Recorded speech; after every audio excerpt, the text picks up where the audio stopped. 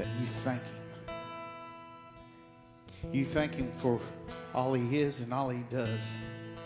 We have so much to be thankful for. I lost a good friend this week, and I don't understand it. But sometimes in my heart, that's where the greatest worship takes place. To thank God, to have friends, that when I do lose them, that there is a void, because that void means that I had love. So at this time, just thank God for all He's done for us and all He's going to do.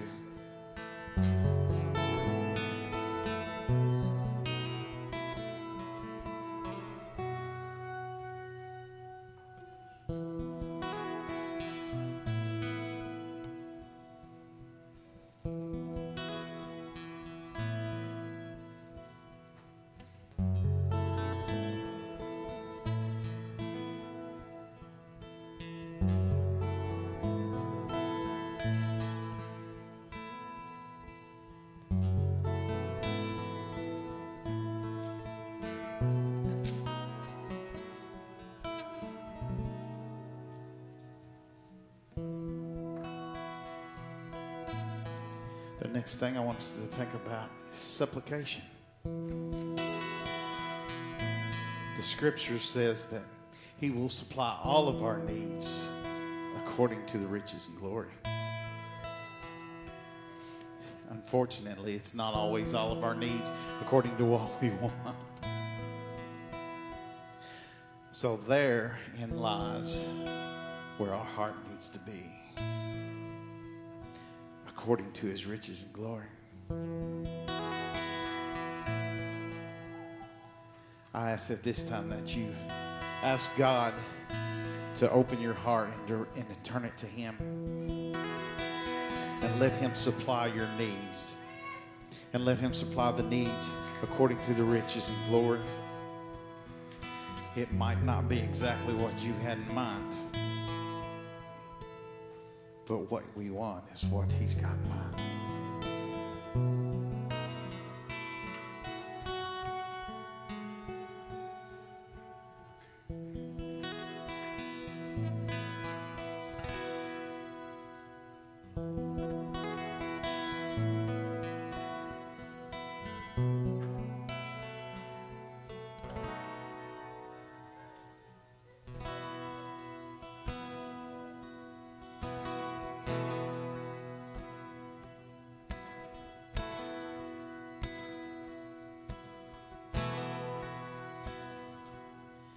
Let's stand and worship Him this morning.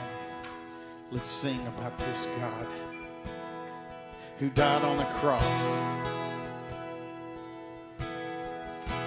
to save us for our sins. It's that grace that's amazing.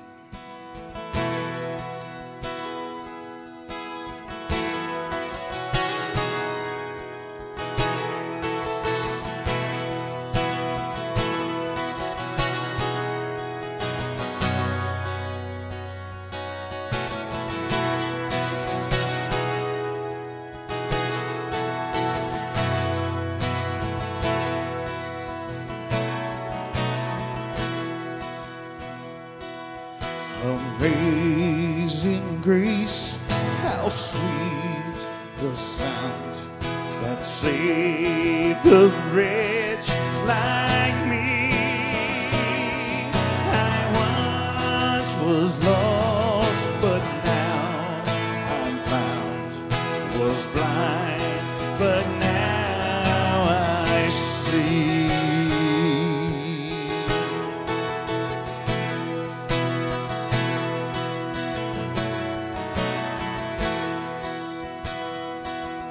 Was grace that taught my heart to fear.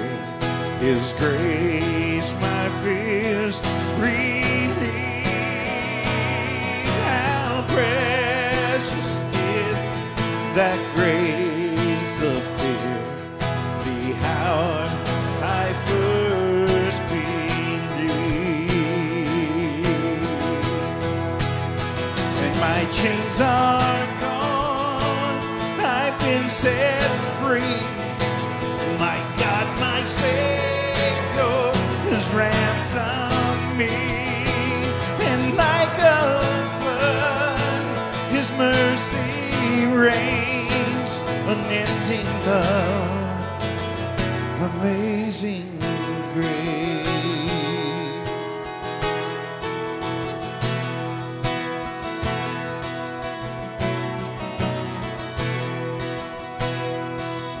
The Lord has promised good to me. His word my hope secures. His will my shield and portion be, as long as life endures. And my chains are gone, I've been set free. My God, my Savior has ransomed me. And like a flood, His mercy reigns, unending love, amazing grace. And my chains are gone, I've been set free. My Savior has ransomed me, and like a flood, His mercy reigns, unending love, amazing grace.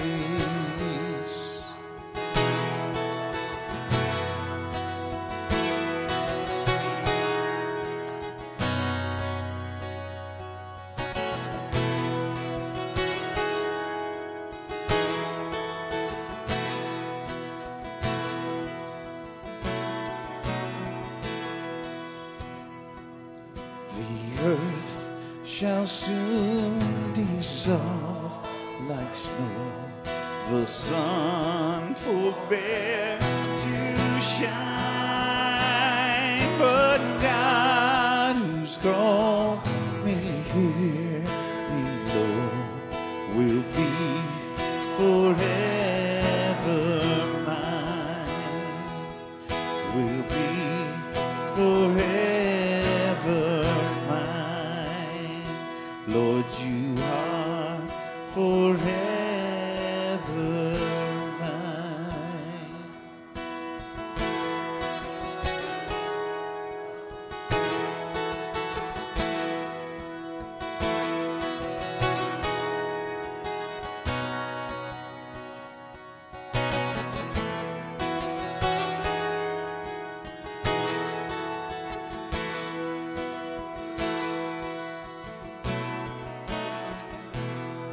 Dear Heavenly Father, we come to you this morning with open hearts. Lord, speak to us. We're lost. We're lost without you, Lord. Lord, I ask that you help us to be the light to the world right now. Pray for this church, and I pray for this community, that people can see Jesus through us. Lord, your grace is amazing, and help us to shine that light to the world so they can see that grace through us, Lord. Lord, help our hearts to be a tilled soil, ready to receive the word that you have today. Help it to bloom in our hearts.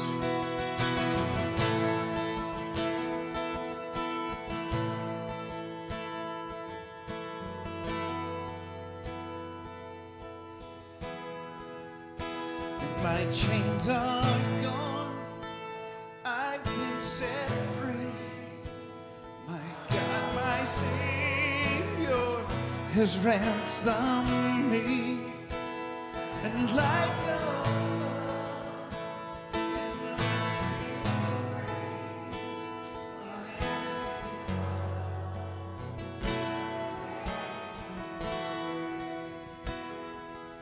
Amen. Let's pray for the kids as they get ready to go to children's church. Father, we pray that you would be with our children, that your grace, Lord Jesus, would be with them as they are taught and discipled, Lord Jesus, and that, Lord, that you would be near them. Father, that at the end of the month, we're going to, in family worship service, we're going to talk about children of the promise. Lord Jesus, we pray that all of our children would receive the promise of the fullness of the Holy Spirit in their lives, Father God. Be near to them, Lord Jesus. Prepare their hearts for that grace to enter in. In Jesus' name we pray. Amen. Amen. Guys, you can head out to children's church this morning, and they'll be back in a little bit for communion. Thank you, Jesus. Thank you, Jesus. Amen.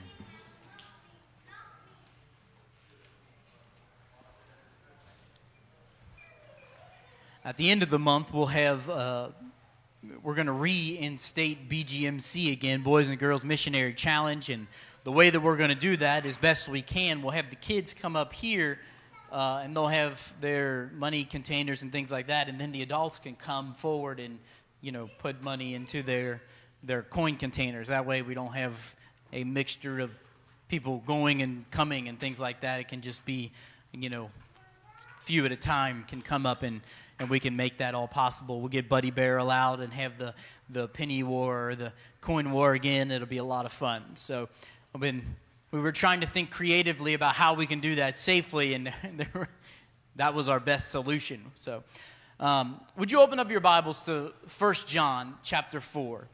1 John chapter 4 will be in verses 13 through 21. 1 John chapter 4, 13 through 21. I expect that this is pretty universal for the most part, that all of us have moments in time where there is just real, surreal presence of God in our lives. And we can just kind of step back from those moments and realize the power of God's love made complete in us. For me, this happened not long ago. We were outside at our house.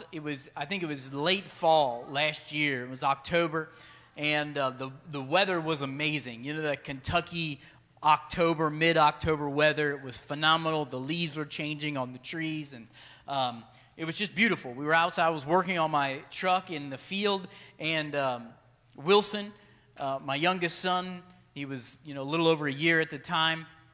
He crawls up on the wheel, you know, up onto the engine bay, and he's looking there.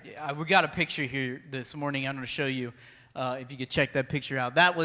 I actually stopped, and I'm like, I've got to take a picture of this. That's the feeling that, that's how real it was, that I just felt the love and the presence of God. And it's one of the moments where you look out there and you're like, I own that tree right there. You know what I mean? I only had one tree in my entire yard when we lived in a subdivision, but now I've got like several trees, more trees than I know what to do with. Or if you'd like to cut some down, you can come out and help me anytime. But anyways, in this next picture, I was working on the car in this next picture, and there's Wilson. Crawls up, he's got his little nook in his mouth, and it's just one of those moments where you just realize how God has blessed you, and the fullness of God's love is just all of a sudden you realize the completeness of it. And I could feel the tangible love of God. And I was thanking him, so much so that I stopped and I took a picture of it so that I would remember the feelings that I had at that moment. And I have to ask this question, talking about complete love. By the way, those are hands together making a heart, if you couldn't see that, but that's what that is. Anyway, what if we took the time to stop and notice the love of God and how it truly envelops us in our lives more often? C.S. Lewis may have said this best, to be honest with you. He says, I know the sun is real, not because I can see it clearly. Believe me, if you try to focus on the sun clearly with the naked eye, you're going to do damage to yourself, right? And so he says, I know that it's there. I know that I can know the sun is real, not because I can focus on it clearly, but because by it I can see everything else. And so my proposal to you today is that in this understanding of love of God and then dispensing it to other people around us, that I can understand all things together in this life. And I can see and experience the completeness of love. Dr. Rutland, who's a great preacher and former seminary president, he said the greatest revival on the face of this planet will happen not because of human need. I mean, if there's any time that revival could happen because of human need, you would think this would be it right now. He said revival will happen in the world not because of human need, but because of when people begin to understand who God really is. So when we can get the identity of God correct, then everything changes in our hearts and it sets us on fire. Let's read 1 John chapter 4, verse 13 to 21. It says this: "This is how that we know we live in him and he in us. He has given us his Spirit. And we have seen and testify that the Father has sent the Son to be the Savior to the world. If anyone acknowledges that Jesus is the Son of God, God lives in them and they are in God. And so we know and rely on the love of God has for us. God is love. Whoever lives in love lives in God and God in them." My favorite metaphor for this, as well as John 17, which it much mirrors John 17, is the German nesting dolls, or Russian nesting. I don't know what country it's from, but anyway, you know the little dolls that go inside of each other, all complete in one. And he says this is my favorite part. "This is how love is made complete among us, so that we will have confidence on the day of judgment. In this world, we are like Jesus." Isn't that a fascinating phrase? In this world, we are like Jesus. There's no fear in love, but perfect love drives out fear, because fear has to do with punishment. The one who fears is not made perfect in love. We love because he first loved us. Thank you, Jesus, for that. "Whoever claims to love God and yet hates his brother or his sister is a liar. For whoever does not love their brother and their sister whom they have seen cannot love God, whom they have seen, not seen. And he has given us this command: anyone who loves God must also love their brother or sister." Recently, in the lives of my two oldest sons, I've told them that there is a phrase that they will get sick of hearing over and over again. The phrase that I'm going to say to them over and over again, and have said to them over and over again, is the phrase, follow through. It's not good enough for you to work on your four-wheelers, but you got to put the tools away. It's not good enough that you just go halfway, or it's not following through to brush your teeth and not put the cap on the toothpaste. It's not good enough that you ride your four-wheelers or you do something out on the farm and you don't put away your things in the barn. We can learn something from this. It's not just enough to experience the love of God in your life and not share that love with somebody else. It's not what the essence of Christian life and the love of God is about if we don't complete the event of love itself by following through with the event and letting other people around us experience God's love through us. So John is talking about this mutual indwelling idea. Picture those Russian nesting dolls. The believer in God, God in the believer. The completion of this love event is experiencing the love of God and then allowing others to experience, because love that is from God permeates our lives to the point that you cannot help but show the love of God all around you. I think that is the authentic experience of love, is when God's love comes into your heart, that it emanates from you and you can't even help it. And so you begin to love everybody in your sphere of fluence around you. My favorite phrase, like I said, in all of this passage is in this world, we're like Jesus. That's all I ever really wanted in life. I don't even know that I really wanted to be a pastor all that much or preach all that much as I just want to be like Jesus. In my life, in my context, in my time, I want to vocationally live what it means to be like Jesus in the world. And here's the scripture that says I can do it and am empowered to do it by the Holy Spirit. And this is how we're like Jesus in the world. Jesus experienced the love of the Father and became the revelation of the Father's love to the world. In this world, we're like Jesus means that becoming the revelation of the Father's love to the world also. And so John seems to be implying that the relationship of believers to God in the world should reflect the relationship that they have of Jesus to God.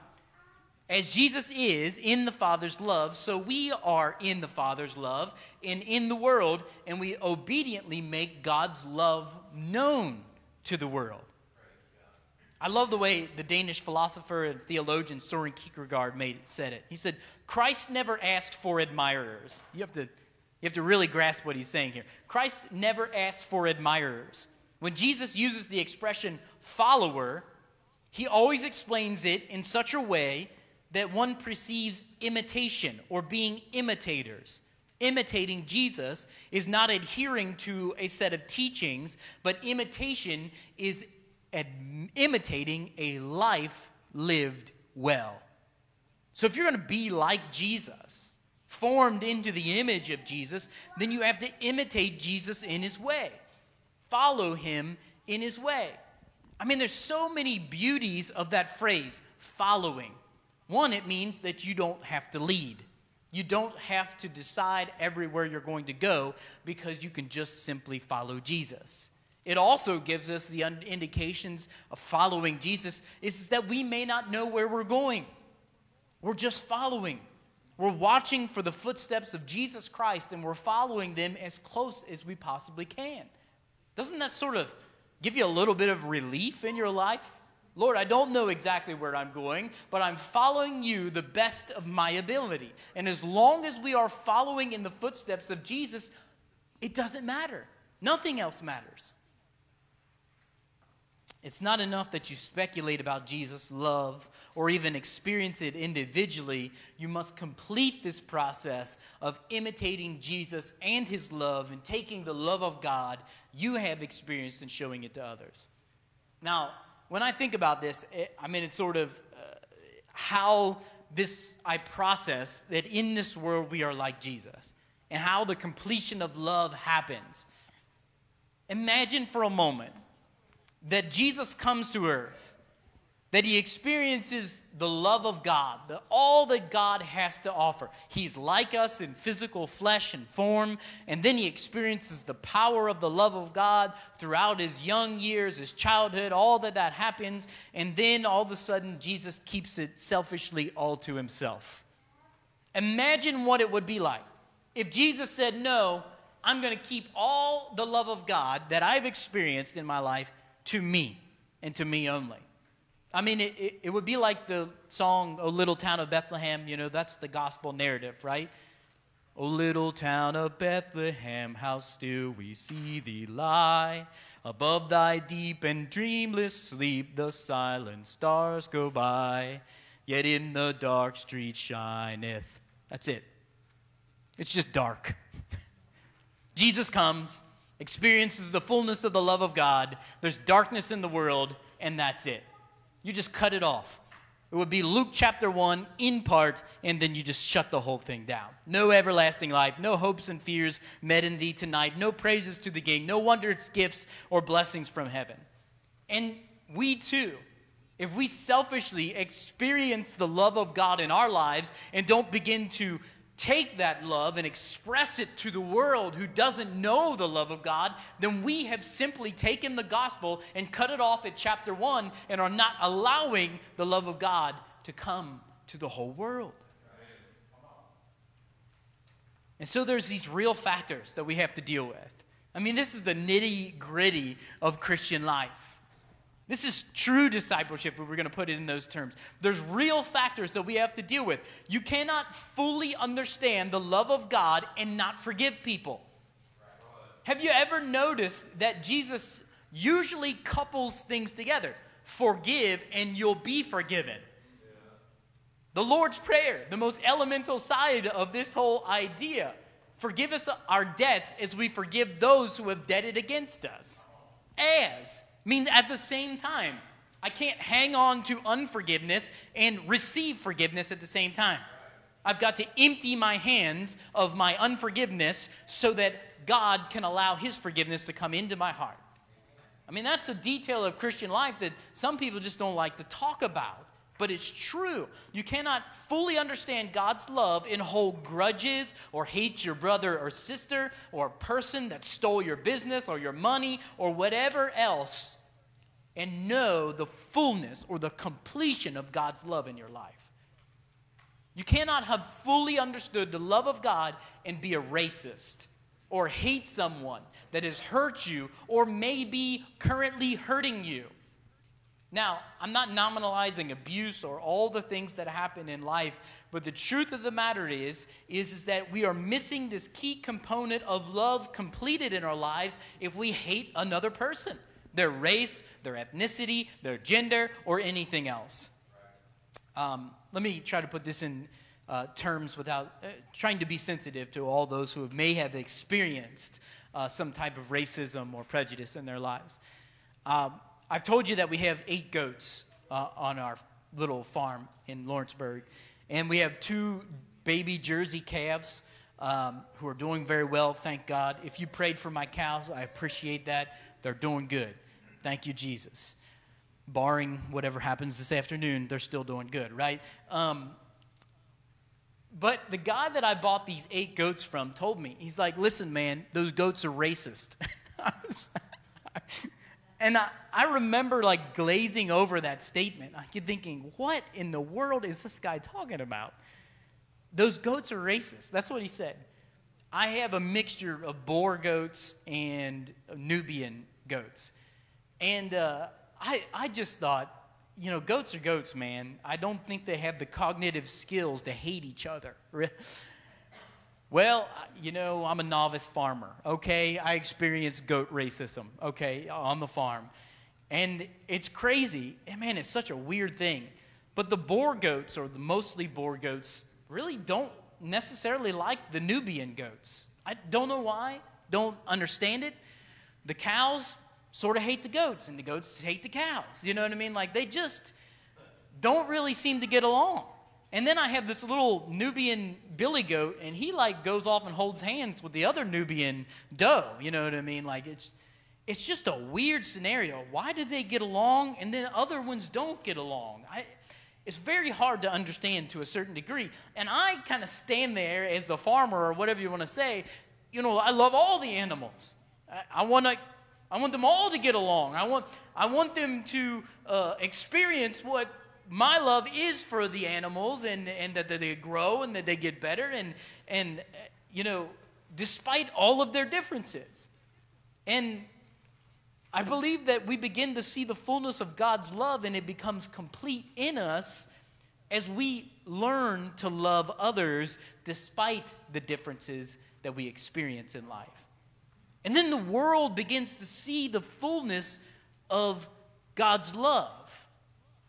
I mean, what I want to say to those goats, if they would understand me, and I probably said it before to them, if you love me, you'll love each other. Stop butting heads all the time. You know, the metaphor Jesus uses of sheep and goats is really not abnormal for human life, right? You are more like a goat. Maybe I shouldn't say that. Anyway. We are more like sometimes animals than we are humans sometimes. And we're ignorant. And we're always trying to butt heads with another and steal food from each other. Man, goats, they're so mean. They want all the food for themselves. And when you're wrestling a 200-pound goat trying to get food to the little goats, you know, it's not... Farming is interesting. Jesus said a lot when he said we're sheep of his pasture, okay? But Jesus says it explicitly in John 13:35. By this, everyone will know that you are my disciples, if you love one another. You see, the truth of complete love is that we learn by living like Jesus what it means to love one another, not just to tolerate each other, but to really passionately love one another, even in our sin, even in our shortcomings, in our ignorance, in our frailty of human life. That the power and the love of God is this, that despite me, Jesus loves me. And if I am able to see the completeness of God's love in me, then God can allow his love to so permeate my life that I love you despite your shortcomings too. And the mark of the Christian community is that we love one another. That's true discipleship. That's true grace of God's love complete in our lives. And by no means do I say it's easy. By no means. There are times, I said it this morning during discipleship class, I just wish people would read their Bible. Just read your Bible, folks. Come on. Statistics tell us that less than 20% of you have read your Bible at any given time this week. Pick up your Bible and read it. But I still love you. I still love you. Pray. Pray. Jesus wants to talk to you. Even if you're going to just give him your laundry list of items that you had this week that you were frustrated about, talk to him. He loves you. He wants to hear from you. Those are my frustrations. I still love you. It doesn't mean that I'm not going to say anything, because that's not true love either, is it? True love speaks. True love confronts. Look at Jesus' ministry. It was all confrontation, 100% of it. I did a matrix on it in an Excel document. It's all confrontation, folks. He was in odds with people and the enemy all day long. And you wonder why your life is like it is. Jesus' life was just like it. Let's look deeply at his life. Amen. To have complete love, there must be an object of that love and then an outflow of that love. Have you ever heard the illustration used about the Dead Sea? You know why the Dead Sea is dead? Not just because of its elevation, but also because it doesn't go anywhere. The river comes down from the mountains of the Jordan and then runs out, and it stops in the Dead Sea, and there is no movement from there. It just stays. It's stagnant. That's why the Dead Sea in Israel is dead, because it has no outflow. You wonder why your life doesn't have completion, why your life doesn't feel fulfilled? Maybe it's because you're not allowing the love of God to flow out of you and him to renew in you. Ryan, you can come. Let me finish by saying this, and then we'll pick up again next week.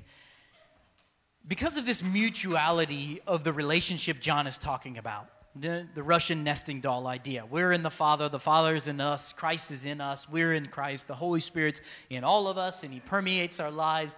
It also implies that the measure that you have experienced God's love will be directly proportional to the measure you are able to show God's love to the world. So however I've experienced God's love will be my only capacity to show the God's love to the world. So in thinking about this, if that is truly right, if that's correct, then my prayer for us as a Christian community is that we would experience a greater fullness of the love of God. In the greater measure that you've experienced God's love, I am confident of this, that you will explosively begin to share it to everybody around you. Because something that's so good, you can't just help but share. I mean, I've talked to people that visited the local Outback Steakhouse, or whatever, Cattleman Steakhouse. And they'll talk for 25 minutes about how good the steak that they just had was. If it's really that good, you're going to tell somebody about it. It's Amway. It's viral marketing. That's what it is. And if you've truly experienced the forgiveness and the freedom that we just sang about, the love of God, in your life, then you're going to tell somebody about it. You're going to share. It's going to emanate from you to a large degree. So years ago, there was a fairly well-known preacher that was doing some sermon stealing. Now, he wasn't just downloading sermons and re-preaching them or something like that, or taking them out of a book or whatever. This guy was literally taking illustrations with spiritual content from other preachers, and he was adapting them and putting himself into the story in the first person, even though he hadn't experienced that story. It's a lie, you know, it's defiant. And so when he got found out about this, that he was taking these stories, adapting them to himself and sharing them like he experienced them, I mean, the culture in his church just ate him for breakfast because it was so inauthentic. It was just a straight up lie. And it'd be one thing if you just told the story as it happened in somebody else's life. It's a whole different thing if you start saying, well, this happened to me. A lot of ethical issues there in sermon preaching. So when he was found out, naturally his culture ate him for breakfast, and the inauthenticity came back on him big time. But the truth of the matter is this, that you cannot give what you have not experienced. It's an empty shell of a narrative if you haven't truly experienced what you're giving away. So this afternoon, we're going to give out groceries and the love of Jesus and prayer. But if you don't love the people, maybe you shouldn't give out the groceries. I mean, if you don't really have a heart for the people that have a need, why would you do something like that? You cannot give what you have not experienced in your life. If you haven't experienced the profound power of God's love in your life, you're not going to be able to show the power of God's love to other people. And my worry of our contemporary culture is just like what that preacher was doing by taking stories and sharing them around that were not his own. My worry is that the church, because we know it should be done, is just handing out shells of God's narrative of love when we truly haven't experienced it at all in our own lives. And the problem with that is this, that the world can see inauthentic love 10 times faster than they can see true love. Let me say it like this. C.S. Lewis, in his final book of the Narnia series, is called The Last Battle. It is absolutely enrapturing to read this book. What happens is this, in a nutshell. An ape finds the mane of a lion, the skin of a lion, and he has this donkey friend that he basically manipulates to do everything that he wants to. And he takes and he fashions that mane of a lion and puts it on this donkey, and then he begins parading the donkey around that he's actually Aslan, the great lion of Narnia, the creator of Narnia. And then he begins to manipulate people to do all of his things. But the problem that begins to happen is this, is that the good forces of Narnia steal the donkey away with the fake lion skin on it. And they think, oh, here, all we have to do is tell people, you weren't seeing the true Aslan. This is what you were seeing. It was a fake Aslan. It wasn't him. But what they didn't anticipate was this, is that the fake Aslan's presence would deceive more people into realizing the authenticity of the true Aslan. And this is exactly Satan's plan.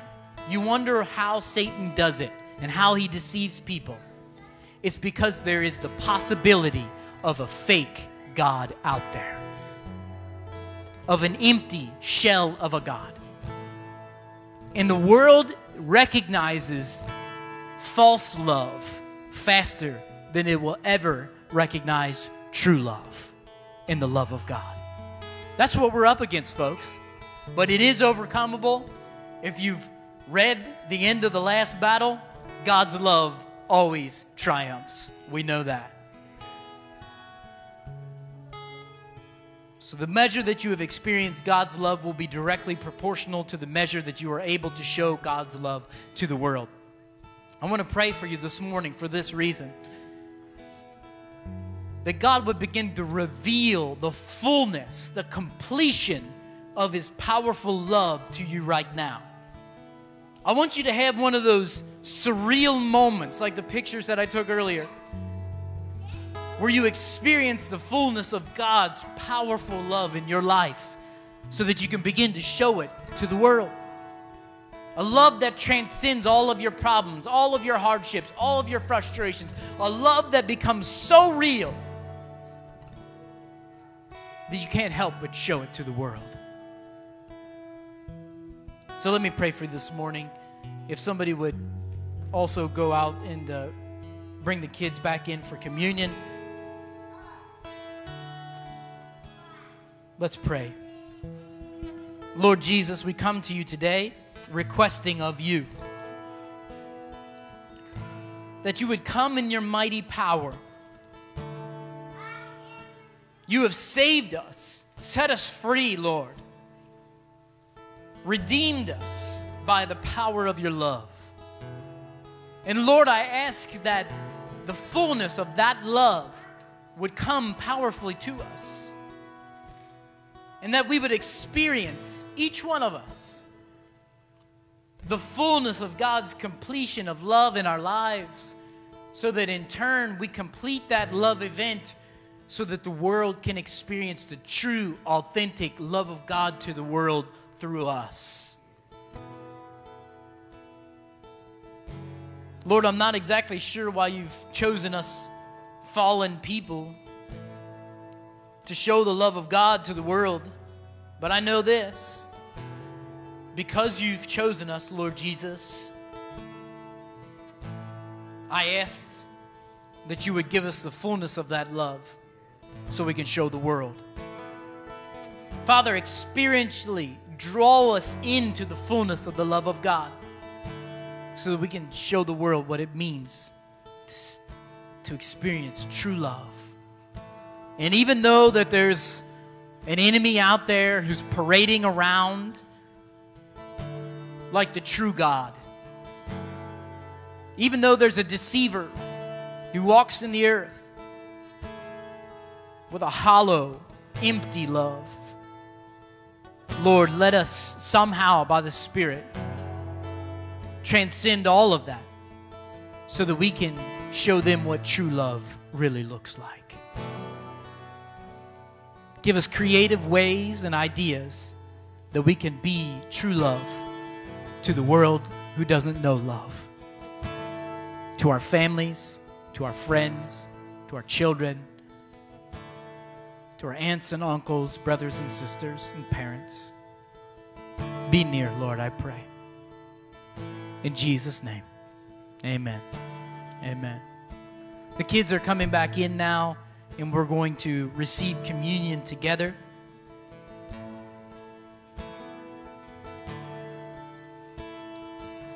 If you didn't receive your communion elements, the individually packaged ones, you can receive them. If you're at home right now, you can enjoy this moment together with us.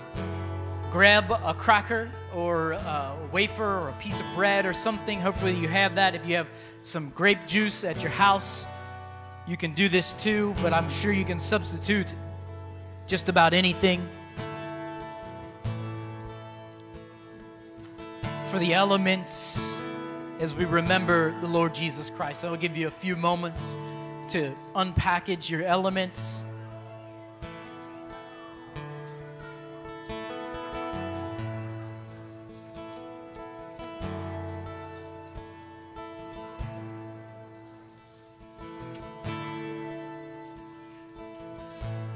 Let me read for you in Luke 22, the first supper, the first communion that they took together. It says this: when the hour had come, Jesus and the apostles reclined at the table, and they said to them, I've eagerly desired to eat this Passover with you before I suffer.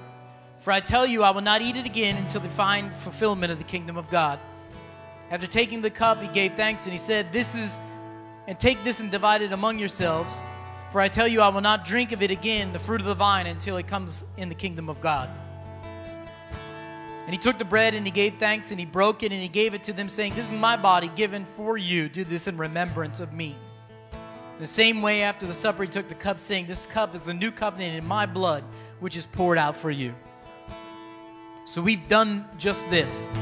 We've distributed the elements of Jesus' body and his blood.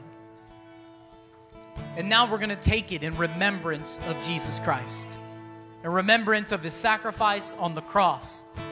He said, I do this before I suffer. That means his suffering was imminent on the cross. His blood was shed for you. That's the fullness of the love of God. His body was broken for you so that you don't have to deal with your sins anymore. Your conscience can be completely clear today because of what Jesus did on the cross that we remember right now. Thank you, Jesus. Thank you, Jesus. So, let's take the bread, and if you would, just snap it between your fingers to remember the broken body of the Lord. Jesus, we take this element today in Jesus' name, remembering the suffering of the cross. And Lord, we pray that you once again cleanse us of our sins and bring us into the future, Lord Jesus, whole and healthy and full of the Spirit, I pray. In Jesus' name, amen. Take the bread together. Take the cup. Let's pray. Lord Jesus, we thank you for this cup, that it's a reminder of your blood that was poured out on the hill called Calvary. And Lord, we pray that as we remember your sacrifice, Lord Jesus, that you would bring us into the future, Lord Jesus, for a moment, to experience what it will be like in part as we take the fruit of the vine together with you in the fullness of your kingdom in heaven. As we go back and forth, back to the cross, here to present, and into the future, Lord. Be with us, I pray. Come, Lord Jesus, come. In Jesus' name, amen. Take the fruit of the vine together. Would you stand? Let's worship the Lord for a moment.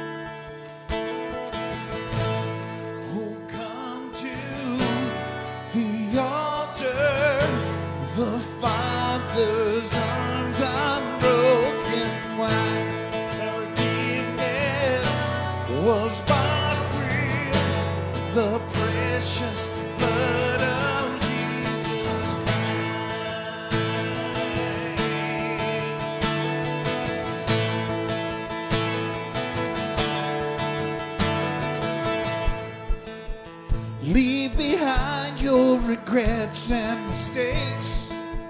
Come today, there's no reason to wait, 'cause Jesus is calling.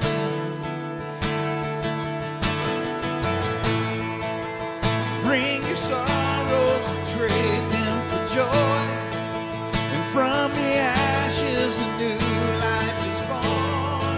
Jesus is calling.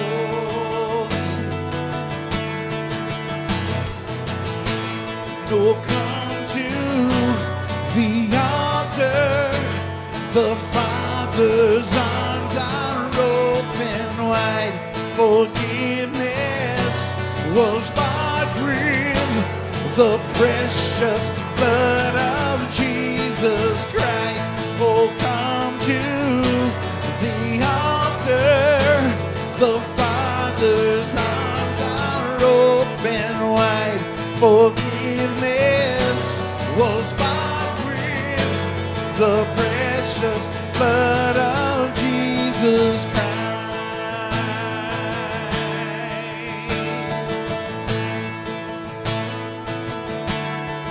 Oh, what a Savior! Isn't He wonderful? Sing hallelujah!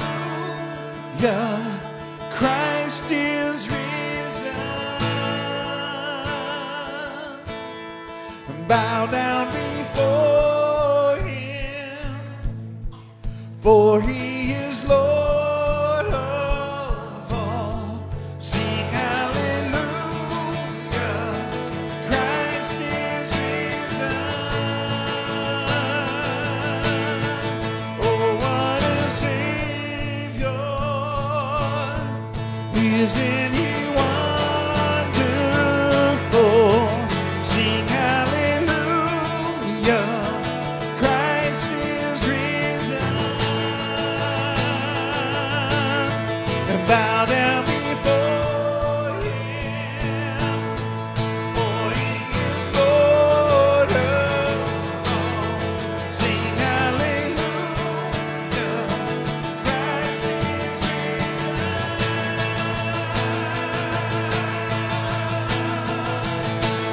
Oh, come to the altar. The Father's arms are open wide. Forgiveness was bought with the precious blood of Jesus Christ. Oh, come to the altar. The Father's arms are open wide. Forgiveness was bought with the precious blood of Jesus Christ.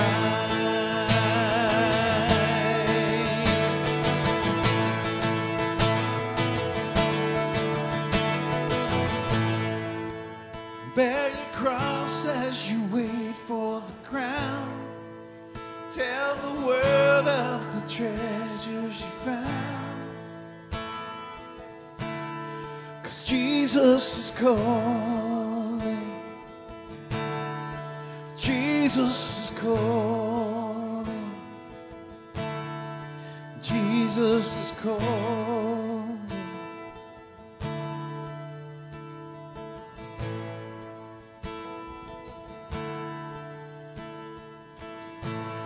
Oh, come to the altar. The Father's arms are open wide.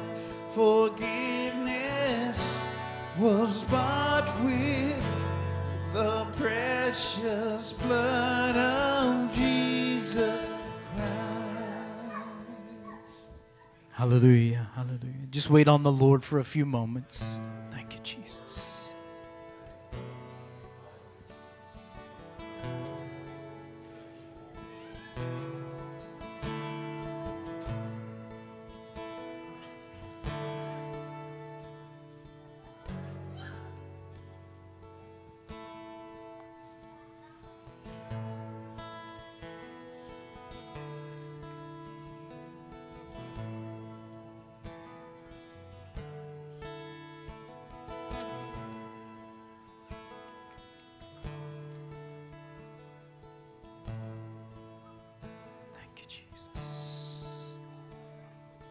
Just feel in my spirit that somebody's got something to say. It may not be, an inbreaking of the Holy Spirit. It just may be something that needs to be said right now.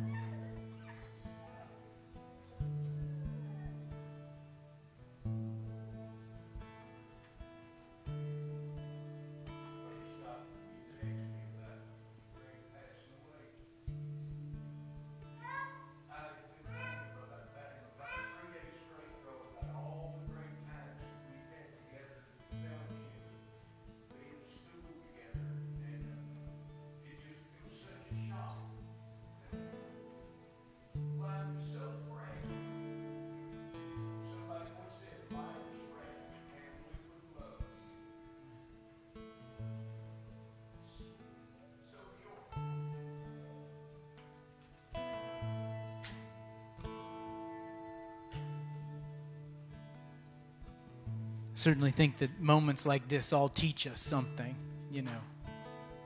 Life is short. I love the psalmist who said, teach us, Lord, to number our days so that we might live wisely. Thank you, Jesus.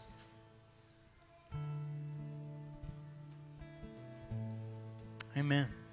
It's a sobering thought. Perhaps today, by way of memorial, maybe just do something, as small as it may be, to show the love of God to somebody else today. Life is short. Make hay while the sun shines. And if that's the case, maybe just something small. If you go through a drive-thru today, pay for the people behind you. Maybe buy somebody a coffee. Maybe give somebody that you know needs a $20 bill, you know, or something like that. Those are small, tangible things. Maybe somebody else needs to make a phone call this afternoon and forgive somebody that you've had odd against for some time. Maybe we need to express some things that we have found unexpressible in the past. Let's let the Spirit work through us in love. Amen. Let me pray for you. Father, I pray that you would bless us, that you would keep us, that you would turn your face towards us, that the light of the glory of your face would shine upon us, that you be gracious unto us, Lord Jesus, and give us your peace. Lord Jesus, let us show and understand and experience the fullness of your love so we can make it complete, Lord Jesus, by allowing that love to permeate our lives to the point where people experience it elsewhere. In Jesus' name we pray. Amen. Amen. Please remember, from 3 to 5 today, we're going to try to do clothing if it doesn't rain this afternoon. So if you're able to help with clothing, we're going to put out some of it so people can receive that. As well as, remember, Wednesday nights have transitioned from 7 to 8 on Wednesday to 9 to 10 with Mark Mangan right now in discipleship. We'd love for you to be part of that. It's been a great thing already. Absolutely loved it. We hope to see you there. God bless you. Have a wonderful evening.